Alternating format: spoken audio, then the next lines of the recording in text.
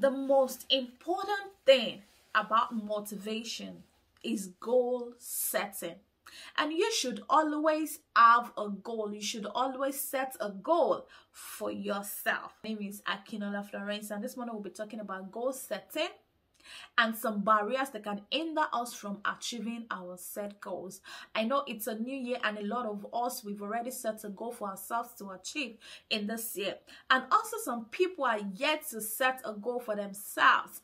And another set of people already gave up on their goals because they could not achieve it in the previous years.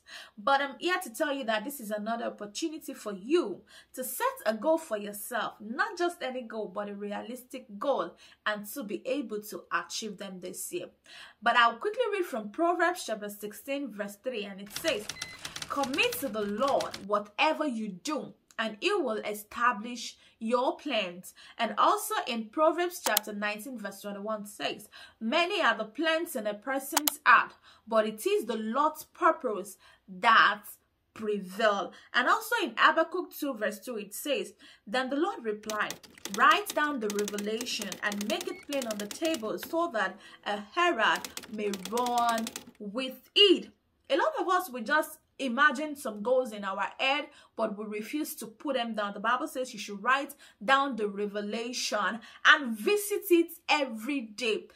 A lot of us will write down our goals and just put it somewhere. It is not enough. You need to revisit your goals to know if you are actually working towards achieving it or you are not doing anything about it. Let's take a look at the word goal. G stands for grow what matters. That means don't just grow anything, grow what matters. And O says one step at a time, that is one step at a time.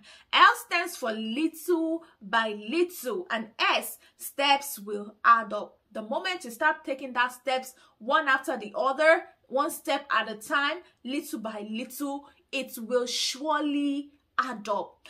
One thing I want you to know is that a goal without a plan is just a wish. You can write down many goals, but if you don't take action on it, it is just a wish. It will never come to pass. And also, a goal is a dream with action behind it. Not just imagining any goal, but with action, your action behind it. Write your goals down in details and read your goals every day. I said this earlier.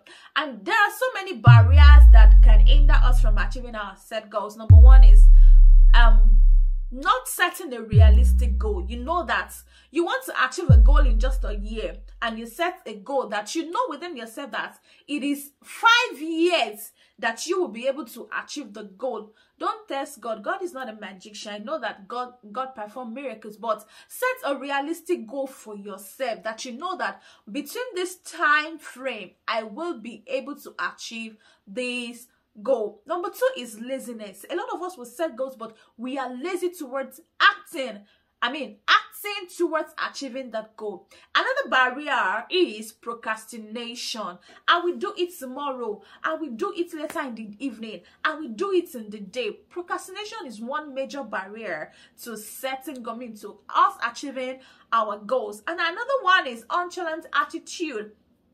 You know, someone just tell you, "Oh, this is what you need to do." You're just like, "Oh, I will do it. Let me just take my time." Nonchalant attitude is also another barrier that can hinder us from achieving our set goal. And when you set your goal, you need to put a time frame. That means your goal is realistic. You need to set a time frame for achieving all of your goals. I will go back to the Bible verse that says, whatsoever you want to do, commit it into the hands of God. We'll make plans, but God makes the plan to come to pass.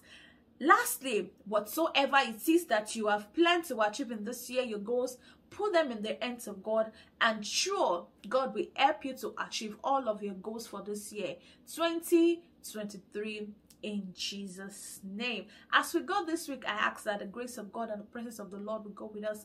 God will help us, inspire us to have a set goal and to be able to achieve them. In Jesus' name we pray. Till I see you next week, same time. Bye.